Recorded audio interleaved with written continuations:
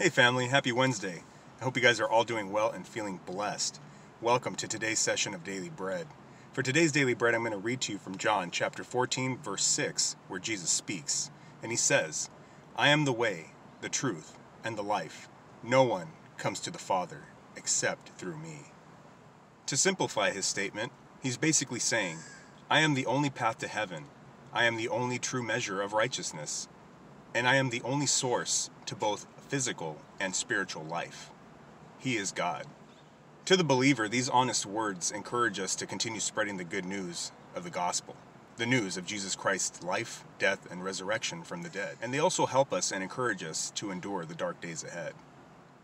Today, if you would like to follow Jesus, all you need to do is accept him, believe his words, follow his example, obey his commandment to love one another, and to tell others about sin, righteousness, and judgment. And if you do, you could bet your boots that you will be following him to heaven.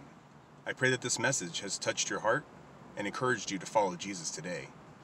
And may the Lord bless you, keep you, shine his face upon you, and give you peace. In Jesus' name.